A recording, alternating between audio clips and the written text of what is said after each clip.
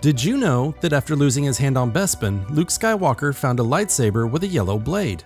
Learning of the existence of a former Jedi outpost from the High Republic era, Luke and R2-D2 visit the Outer Rim world of Tempes in search of Jedi artifacts.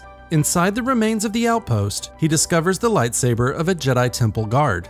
Taking the hilt, he is suddenly attacked by the spirit of the Grand Inquisitor. Mocking Luke for his lack of training, the Inquisitor viciously strikes at the young Jedi, who defends himself with his new lightsaber.